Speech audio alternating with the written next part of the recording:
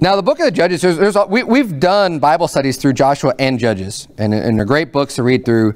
Lots of exciting things happening there. But essentially, that was supposed to have been the way that God designed things to be. And then after Judges, you have the book of Ruth. Now, Ruth is just, it's 4 chapters, a short story, but it takes place, chronologically speaking, during the time of the Judges, which is why it's included here at this point in Scripture. So you've got the 5 books of Moses, and then you've got, which now I forgot to mention is, we've entered into what would be categorized as the historical books.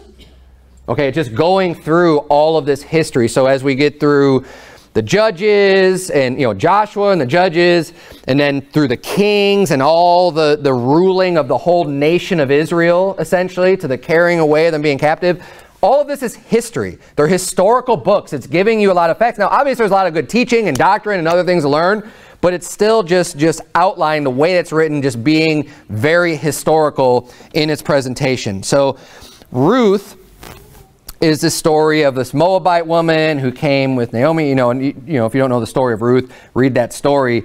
But it's inserted here, and again, I think it's great placement because it happens during the time of the Judges, and it happens closer to the end of the time of the Judges, and what we see here is an insight into the story of some of David's heritage, King David's heritage.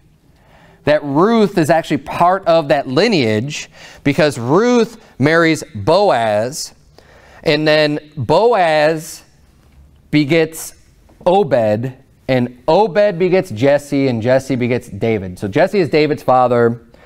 Obed is David's grandfather. So Boaz is David's great-grandfather. So as far as the history is concerned, when you get to the book of Ruth, this is at the time frame of David's great-grandfather being alive. The story of David's great-grandfather and Ruth.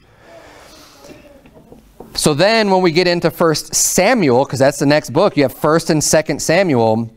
1 Samuel is the story of Samuel. Right, how Samuel came to be this priest because Eli is dropping the ball, Eli and his sons. His whole house gets destroyed because of their sin.